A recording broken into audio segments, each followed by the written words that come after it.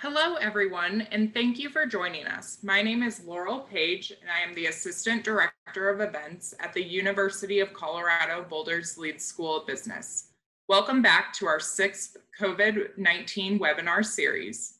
This continues to be trying times, and here at CU Boulder, we have gathered our world-renowned faculty and alumni to provide frank and timely insights for life during the COVID-19 pandemic. Today is the second of 6 webinars in this COVID-19 related webinar series. To view upcoming webinars, please visit colorado.edu/business/alumni. Click the drop-down arrow and click Attend Online Webinars. For today's webinar, we're excited to welcome alumnus and the Industry and Certificate Director for MIT System Design and Management, Ben Linville-Engler, here presenting Mobilizing, a statewide manufacturing response to COVID-19. A few housekeeping items before we begin. First, if you have any questions now or during the presentation that you would like to ask Ben, please send a question through the Q&A interface. We will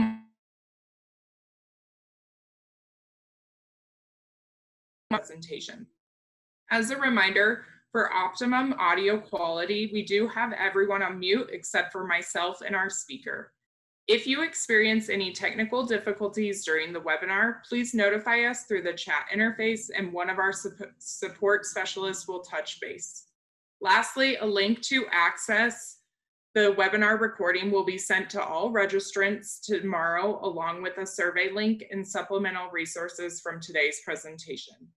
Now I am excited to introduce today's speaker. Ben Linville-Engler is an alumnus of the Mechanical Engineering program at CU Boulder and the Industry and Certificate Director for MIT System Design and Management, or SDM, where he first joined as a fellow in 2016. SDM is jointly offered by the MIT School of Engineering and Sloan School of Management, focusing on solving complex socio-technical challenges by taking a systems thinking approach to multidisciplinary problem solving, model-driven engineering, design, and strategic decisions throughout the entire product system lifecycle.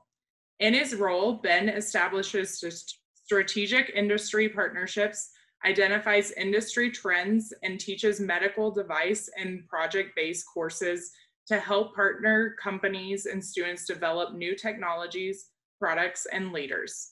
Prior to MIT, Ben worked for over a decade in medical device product, team, and origin development. This experience included serving in vice president roles in technology and product development, as well as engineering at Applied Medical, a global vertically integrated company that develops innovative products that improve patient outcomes. Welcome, Ben, and thank you so much for being here. I'm going to hand over the webinar controls to you now. Hi, thank you, Laurel and Amanda, for having me, and I appreciate everyone who's joining us. Today, I'm going to be talking about some of the work that I've been doing as part of a team to mobilize a statewide manufacturing response to COVID-19, as well as some additional work that's come from that. But first, I'd like to introduce a little bit more about who I am and where I come from. So in 2018, there was an article in the Washington Post that evaluated the most remote towns in the US based off of recent map data from a large metro area. I found out that I actually grew up in number 8, Holcomb, Kansas. And actually it was on a farm about half an hour outside of number 8. That's actually a picture of me on the Engler family farm. I think that's my senior year when I was at Boulder. That might be a Buffs hat there that I have on. But my family did ultimately, we were a dryland wheat farm outside of any irrigation. So some challenges arose from that. But ultimately we moved to Colorado and I went to the University of Colorado and as Laurel mentioned, did my undergrad work in mechanical engineering. I did an emphasis in biomedical engineering as well as a minor in biochemistry. And after CU, I moved to Southern California to work for a company called Applied Medical that Laurel mentioned. is very vertically integrated. And one of the things that really attracted me to that company, which is in the image in the bottom right, is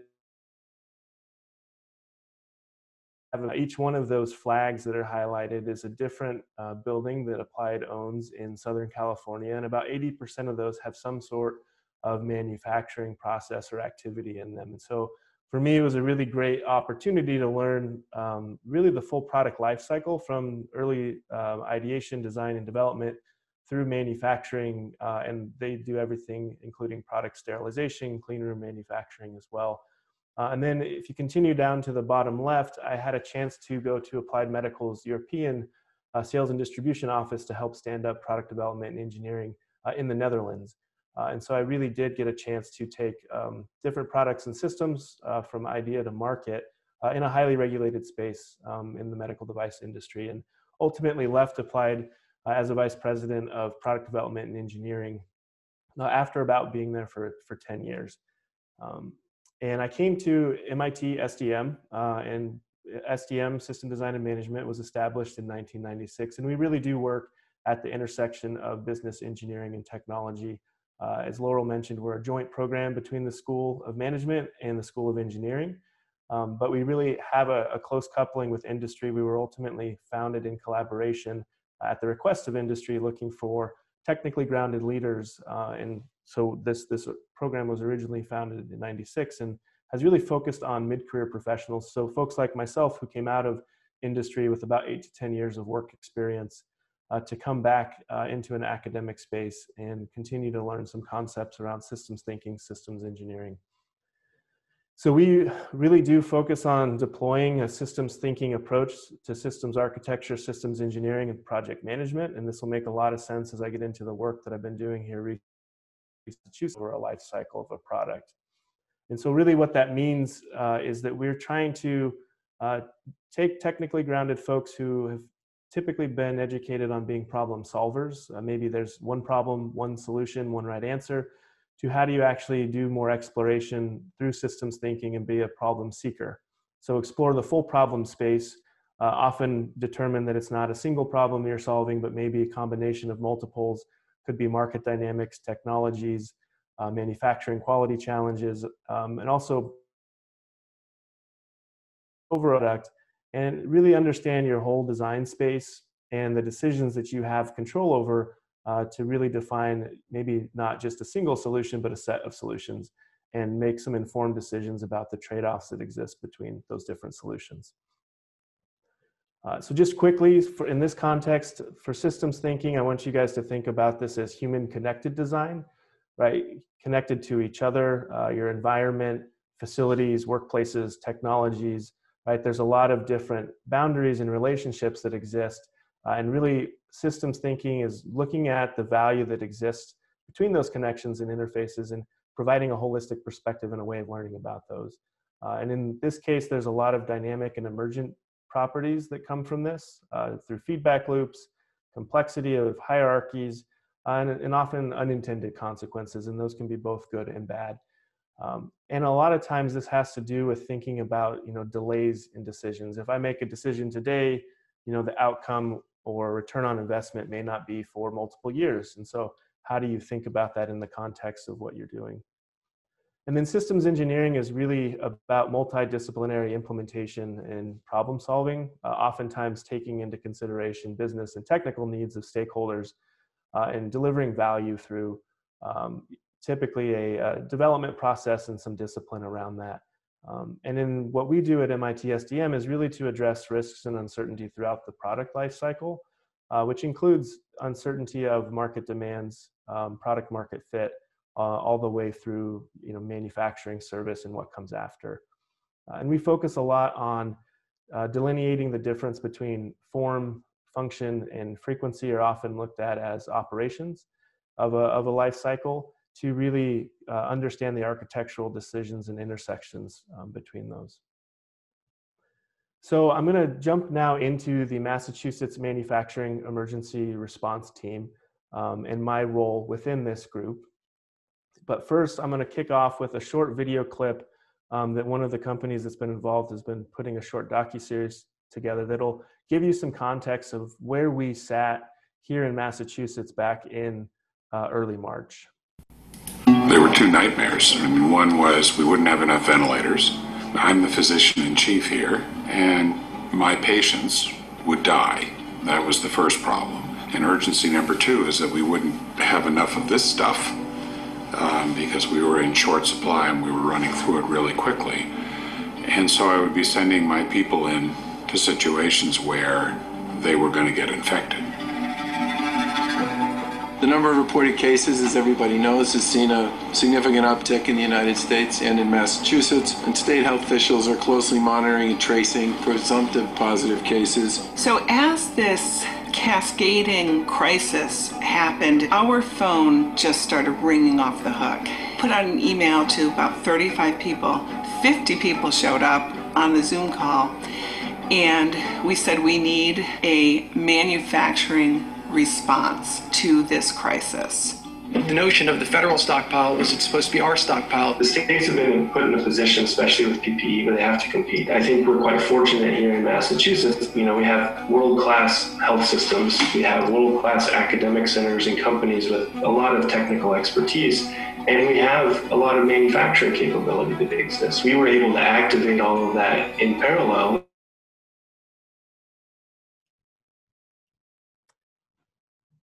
So a little more context, Carolyn, who mentioned that this meeting was convened, it occurred on March 20th. And here in Massachusetts at that time, we had about 85 confirmed cases of COVID. For anyone who follows Massachusetts news or early outbreaks of the pandemic, there was a biotech company here in Massachusetts that had a large meeting right at the end of February that really accelerated the outbreak here in the Boston area. I would say probably 2 weeks prior to this,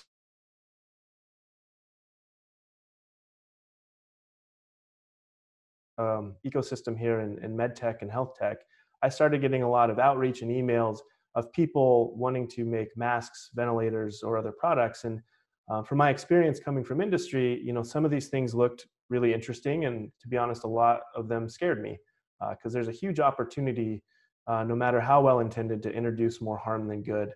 When it comes to medical devices, there's a big difference in this case between the form, what something looks like, and the function.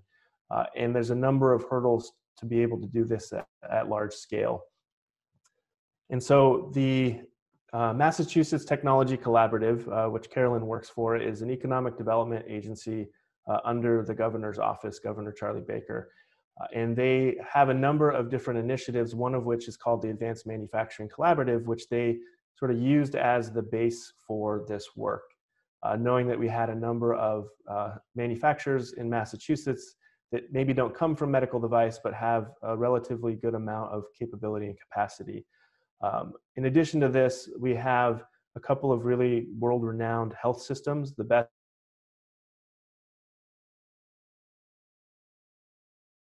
for two groups that came on board as well to provide a lot of clinical context for uses of products, as well as the demands that they were seeing across their network of hospitals and care centers. And I mentioned a number of other stakeholders in this case, some academic institutions like MIT, UMass Lowell, but also some groups, you may be familiar with the Manufacturing USA Institutes, AFOA, the Advanced Functional Fabrics of America organization, and a great deal of small, medium, and large manufacturers, both from inside the medical device industry and also outside, were joining in on these calls. And I did what most people have done during the pandemic. We jumped on Slack, and I got on a channel with Professor John Hart from the mechanical department here at MIT and his colleague Hayden Quinlan, and we'd been working together on some other community projects for a few weeks, and quickly started pulling a plan together. And at this time, I had established a line of communication with the FDA's all hazards response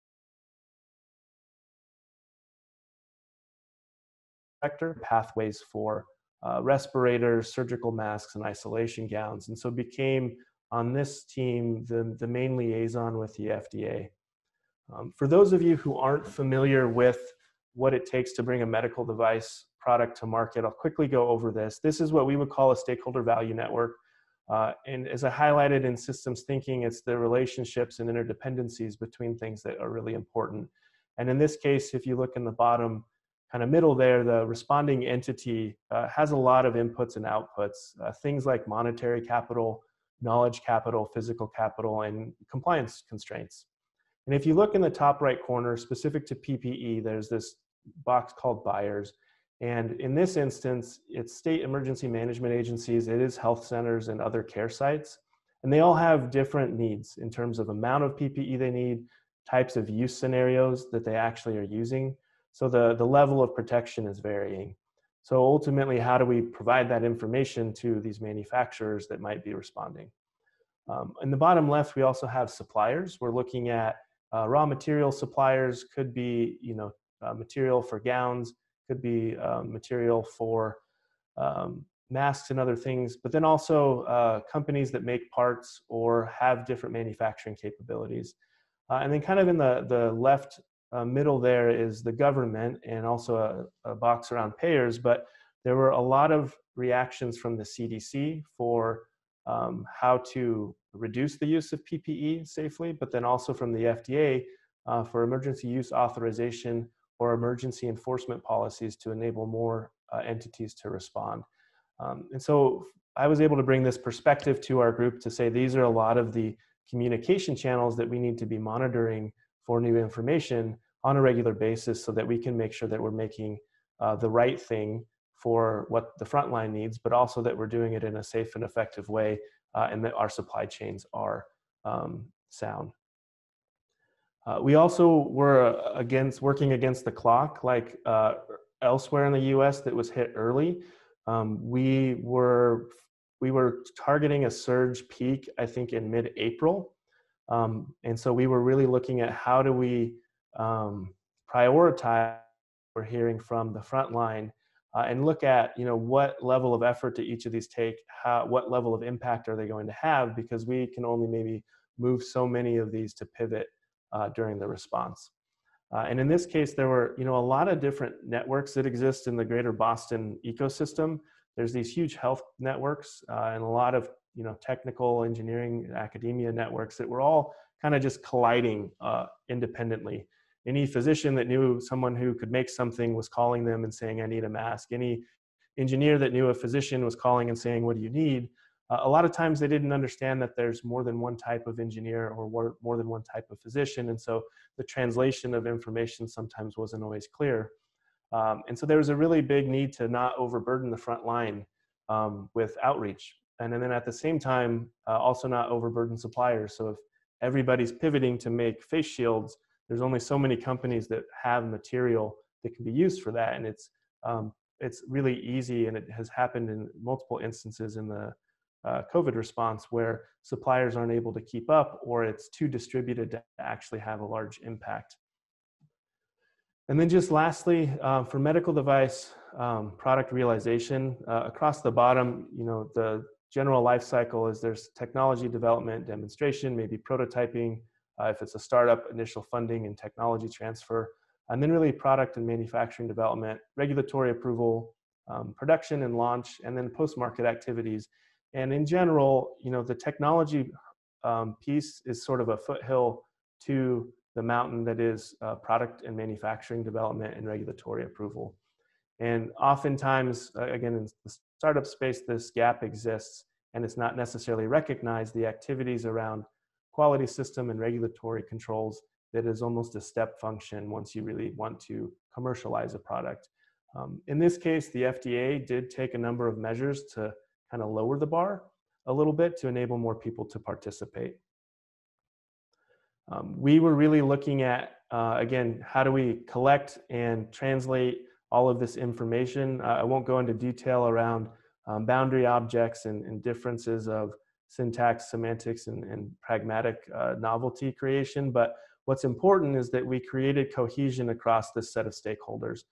We were holding meetings 3 times a week, jumping on a lot of other independent calls in the meantime, but translating things from the clinician's perspective, weighing those against the required testing that we would get from the regulators, thinking about how that would impact our manufacturers and the materials they were buying, and then how could we translate that back to our emergency management agency that might actually need to change their buying behavior or how they're, what they're requiring manufacturers to make. And so this is kind of a high-level view of what we've done, this response process. Again, the needs and demands uncertainty have been fluctuating throughout. There's been a lot of external factors such as the regulatory constraints or the coupling of the economic impact that it's had on different companies. And so even if a manufacturer had the capacity to respond, they may not be able to due to workforce constraints or not being able to sustain their business. And then the capacity and capability question was something that we wanted to have visibility on. And so we early on did an indexing of the manufacturing capabilities across Massachusetts, and it's expanded regionally now. Originally, we received about 400 responses from manufacturers. I think it's up to about 1,000 now. And not all those manufacturers could respond, but there were times where we were calling on them for specialty advice or pairing them together to create a supply chain. Ultimately, we have helped about 50 companies pivot their operations. Some of these names you may recognize from other industries. New Balance that does footwear and clothing. Love Pop is a greeting cards company who's pivoted to make isolation gowns, and we're at a peak manufacturing capacity of about 250,000 a week. And with that, part of what we determined was that we really needed some funding from the state and other groups to help these companies with workforce development, material, supply chain securing, or CapEx expenditures. The last piece to this is really looking at this as a product life cycle and supply chain. And I'll just quickly go through this. On the top left, starting with needs and demand, was really a focus of a sub-team of the M-ERT. We were also looking at inbound new designs coming from either community or other academic projects on the bottom left. The next dot is verification and validation, and that was really a moving target based off of the almost daily document changes coming from the FDA depending on the product type. And then the manufacturing piece there in the middle, we started with how do we do this at scale? And so we were constantly finding new manufacturers that maybe had already started initiatives or that we were reaching out to because they had a capability we needed. And then along the lines of the FDA is the quality aspect and how do you do this in a scaled way under good manufacturing practices.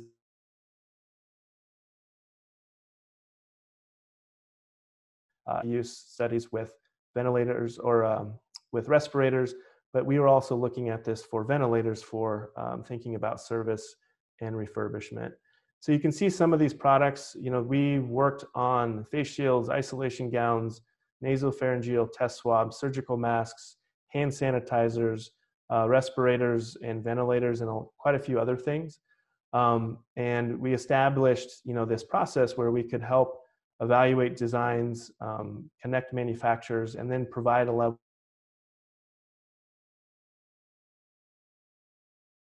Also then working with our emergency management agency in Massachusetts there on the bottom right to think about if they're buying products and importing from other countries or getting donations where they're not sure how well these products are going to work, we were able to test those and create a level of confidence in them so they could distribute those out.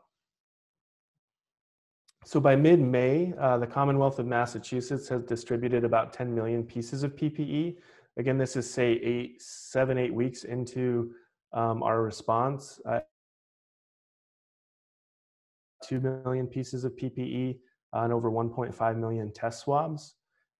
To date, the impact by volume, we're approaching over 15 million items of PPE, including face shields, face masks, surgical masks, and respirators, disposable and reusable isolation gowns, hand sanitizers and disinfectants, and ventilator components, as well as tens of millions of 3D printed swabs. You can see there in the top right, that's Governor Andrew Cuomo. If any of you have seen the YouTube video of him getting swabbed, that is a test swab that we worked on with a number of industrial 3D printing companies that kind of formed a consortium in March and April. And one of them is pushing to print, roughly 1 million swabs per day. In addition to this, I mentioned the testing that we've established. And so we've been able to help MEMA validate performance of international products before they reach end users, testing over 700 models or batches, which is millions of items of PPE. And through this, I mentioned the economic issues that companies have faced. We've been able to help companies add or sustain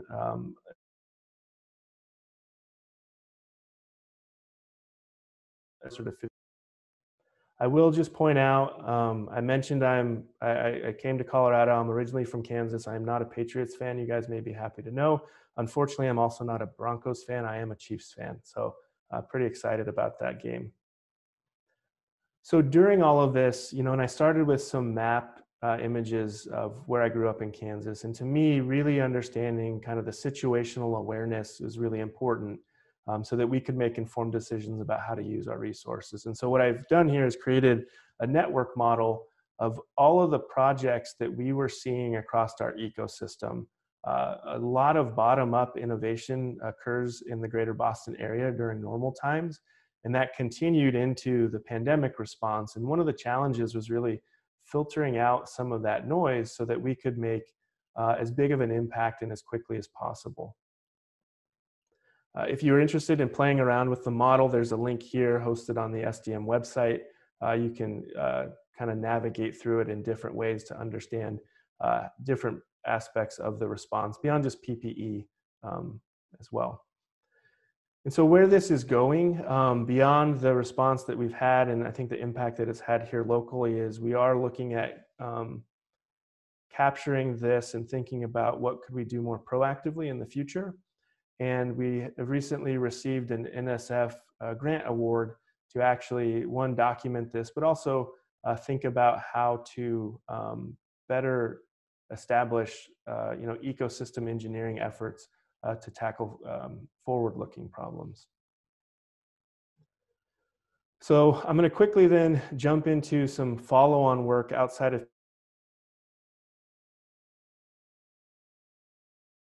public health, as well as the Harvard Software Center for Ethics.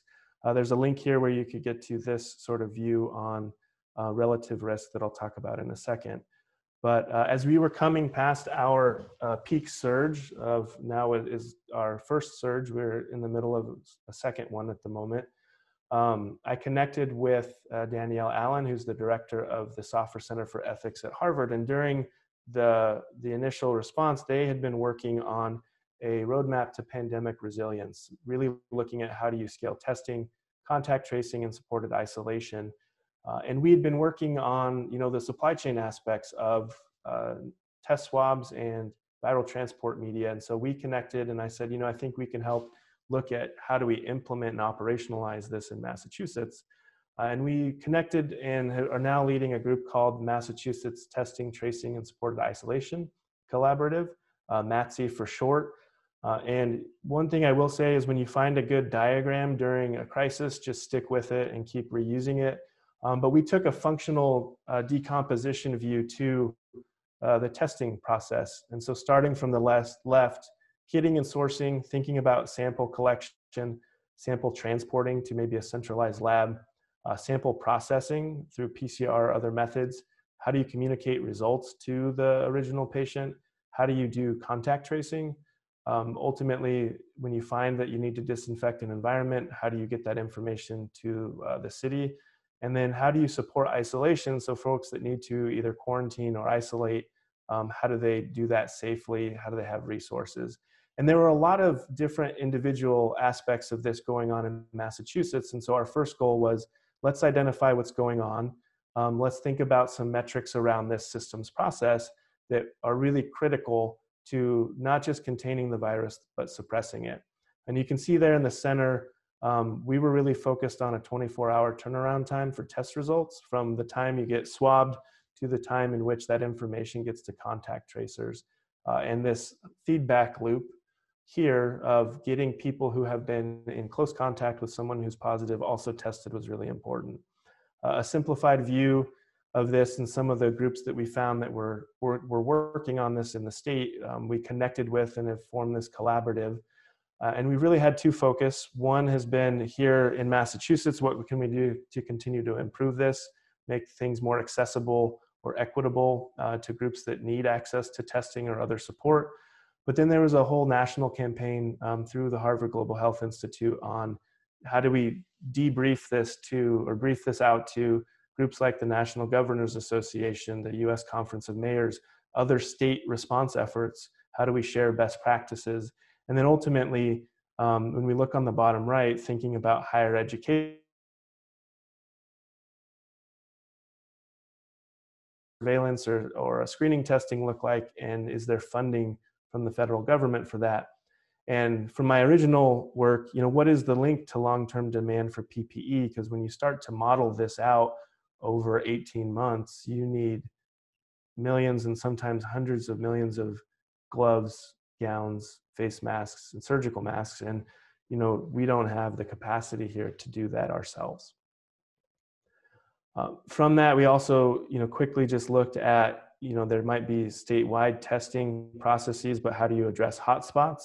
I understand Colorado's been hit with a few really terrible fires recently, and oddly, the language that we started following was a lot to do with how do you put out large fires. And so I think that sort of analogy or metaphor, actually thinking about how do you deploy resources, holds through for a lot of this. And just other aspects of this is, how do you help people understand all of the efforts in data management and communication that exists around things like contact tracing, right? It's not a single person, but you're transferring test results to a patient. The state health board needs to get the information. The contact tracing folks need to figure out how to identify contacts and track those quickly. And then thinking about workforce development, how do you actually find people that, one, have a level of empathy for connecting with someone who maybe has tested positive, but also is tech savvy enough to use Salesforce. So a lot of, like I said, small problems connected to this larger response issue. I'll skip over this one, but different sort of operational factory view model of multiple different test sites operating as a single regional lab. Right, the turnaround time isn't the same at every lab, and so when you look at testing data, what time domain are you looking at was a question we've been pursuing. And then ultimately at that national level, with the limited response that we've seen from the national government, how do we maybe look to states to collaborate together to form interstate compacts or memorandums of understanding to do group purchase for different types of testing? And we saw one come together from our work between Maryland, Louisiana, Massachusetts, and I think up to 6 other states now to purchase large amounts of rapid antigen tests. I showed this map early when I transitioned to this part of the discussion, but one of the things that we identified in this group and that the Harvard Global Health Institute had been working on is really visualizing relative risk. Early in the pandemic, we didn't have visibility as to where infections were occurring because we had limited testing data. And so we couldn't make informed decisions. And unfortunately, at that time, everybody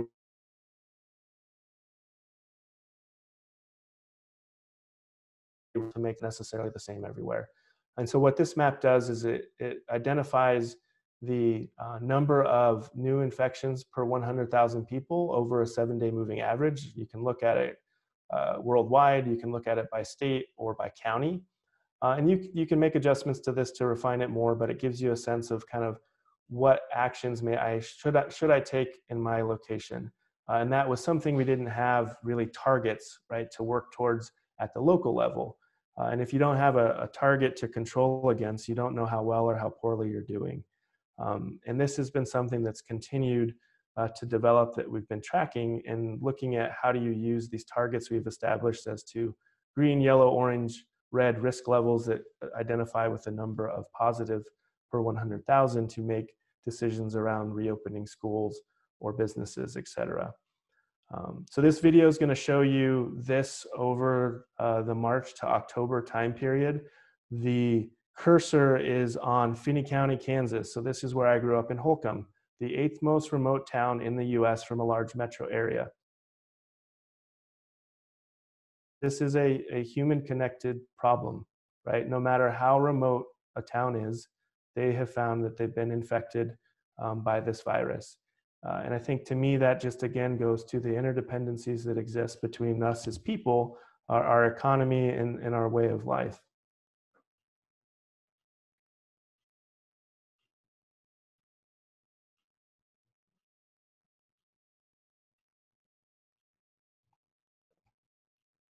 So that video stops on October 4th. Unfortunately, things have continued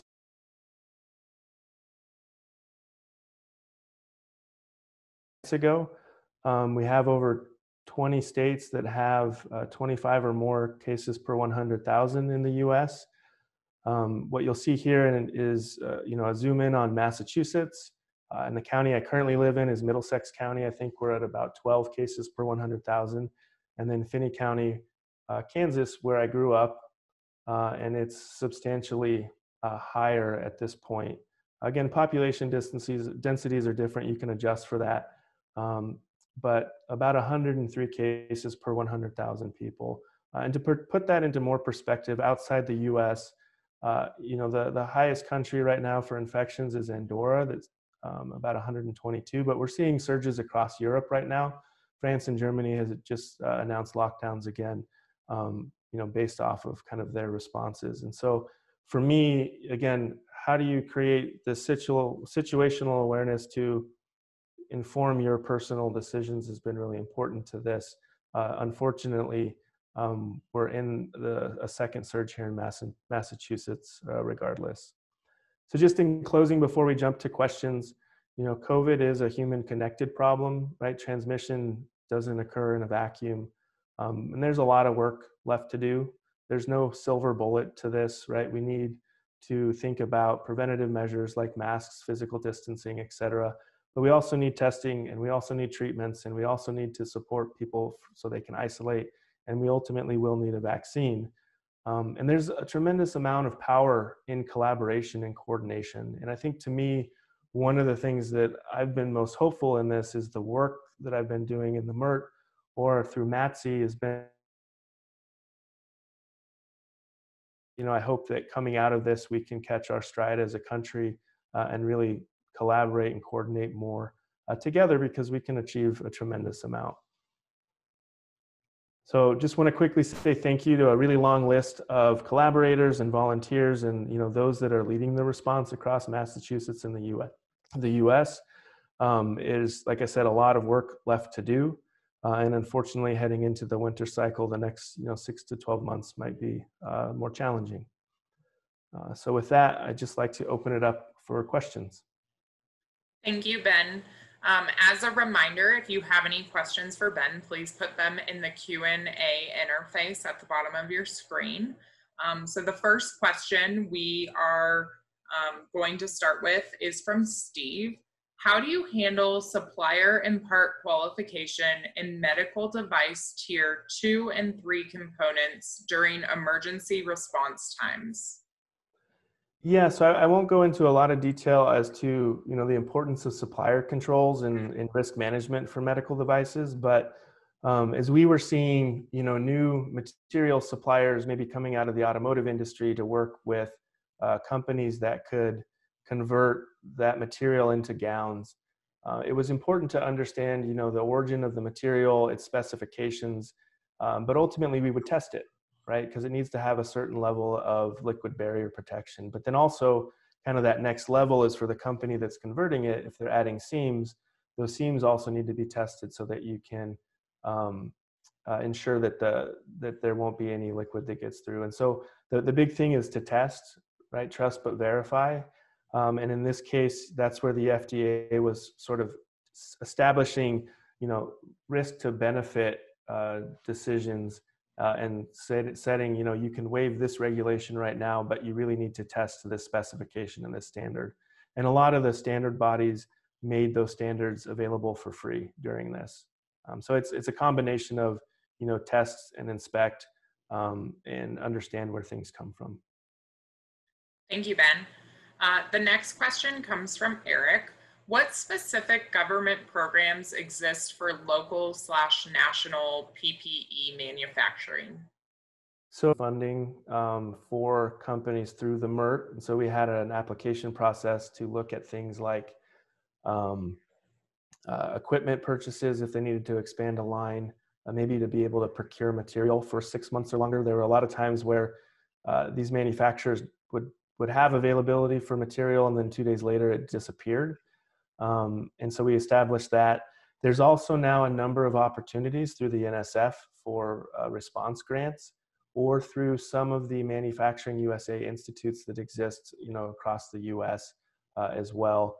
And I think there's a large number of philanthropic bodies that are putting money into testing as well as PPE response and other things.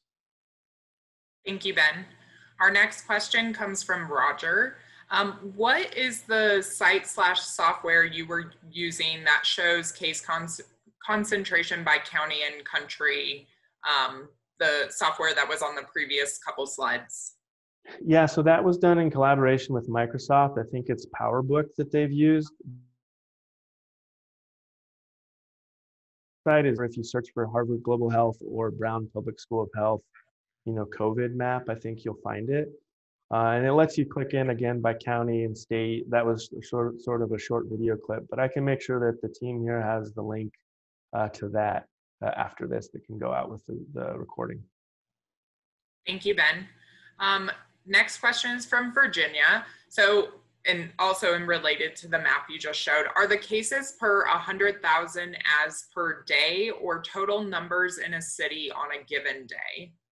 So it's cases per 100,000, and so that average has gotten more accurate over time because the test turnaround time for COVID results has become more consistent. One of the charts that I kind of skipped over a little bit is that there's been a time period where our large labs like Quest or LabCorp have had delays in getting test results for 2 weeks. So you can have a swab and then 2 weeks later you get your results. But if you go into a hospital and they're testing everybody that comes in, you get your results in a day. If both of those are reported at the same time, the question is really what time period are you looking at for when that case gets reported? So the 7-day moving average kind of helps with that. But it's not, going to be accurate, I think, to the minute. It's getting better. But I think one of the sort of challenges coming in the future is a lot of these tests have, been centralized labs to a certain degree, PCR type tests. Here in Massachusetts, the Broad Institute is doing a whole lot around that. But as you get into more point of care at home type tests for antigen or CRISPR based tests, it becomes harder to not just the logistics of the physical goods, but the data management is a really big challenge. And there's been instances where at a state border, you have one state that's offering free testing, you have one state that's not, and so you have people that cross over from one state to the other. And so there's sort of these jurisdictional or system boundaries that are established that make that even more challenging. Thank you, Ben. The next question is from Thomas. With all the dependencies, manufacturers, government agencies, hospital groups, etc., how did you quickly get the necessary buy-in and even make contact with the right people to drive these near immediate changes to their organization? That's a really good question. And I think, part of it was I mentioned that the Mass Tech group had a pre-established advanced manufacturing collaborative. And so there was already trust around that network, right? They knew who Mass Tech was and their connection to the state. The state has been investing in advanced manufacturing for 3 to 5 years. I think there's also a lot of recognition of, who Mass General is, who Beth Israel is in this ecosystem, or MIT and others. But ultimately, we didn't spend 2 weeks coming up with a mission statement in the group. It was 2 minutes. When Dr. Zeidel, he's the chief of medicine at Beth Israel, says, I'm really worried, right? And you could see the level of concern that he had. There's not a lot of negotiating as to whether this is something that we should do. People just start jumping into it. I think the challenge then is, funneling all of that energy and effort into a cohesive process so that we could actually make progress. And I think that's where a lot of, what I brought from my experience in the medical device space on the steps to ultimately commercializing a product, but then also how do we stage and understand streams. And for a group of, it's 50 on the calls, but probably, 12 to 15 very active, right, are exchanging information and coming to resolutions multiple times a week. And we used, a mix of email, Zoom, Slack, text, there's a lot of different layers of communication. Thank you, Ben. Our next question comes from Heidi. Thinking back to your college days, what advice could you give to a freshman engineering student today? Yeah, I came to Boulder under the engineering open option. I didn't know what area of engineering I wanted to major in. And I think for me, it gave me unintentionally an opportunity to explore. So I remember I had like a survey course my freshman year where every, lead faculty in that department came in to talk about their research. And I think they brought in an alumni to talk about their work. And for me, I think having, an opportunity to explore is really important. And that's tough in engineering because there's also a lot of courses that are required in sort of your baseline math and other courses. But I would say also I probably explored more on the course side, but there's a lot more to get involved in that ultimately informs your learning and college experience. And so don't be hesitant to get involved in other, extracurricular, co-curricular activities. And I'd also say, I've probably done this more going back to get a master's degree after 10 years is really reach out to alumni. People love talking about what they do. And I still do that now with my job and trying to make new industry, reach out to them and then ask them out, who else should you talk to? So just, I would say, don't be shy is sort of a big one, which I know can be challenging sometimes coming into a new area and even right now during COVID times. Thank you, Ben. Appreciate that advice. We're going to move into our final question. So this one comes from Paige. How do we incentivize businesses to participate in restructuring or repurposing their manufacturing operations? That's a very complicated question for a couple reasons. And in particular for medical devices, there's a lot of challenges around the buyer behavior that don't necessarily incentivize investment in new manufacturers in the US.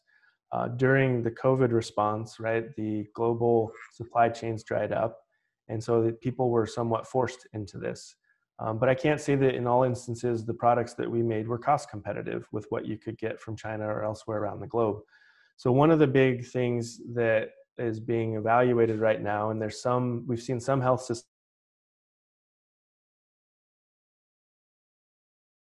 what they were doing before. But from like a risk mitigation standpoint and to not be in this situation again, they're going to take a certain portion of their procurement budget and they're going to set that aside for local. And they know they may pay a little bit more, but it's going to put them in a better position. I think the other aspect to this is also looking at, there's manufacturing capabilities that are independent of industry.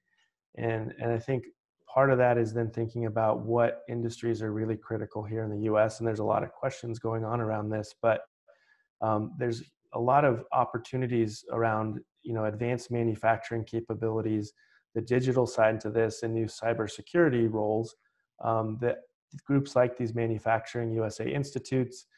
There's another national group called the Advanced Manufacturing Community Collaborative that are really focused on this, and some work with governmental organizations.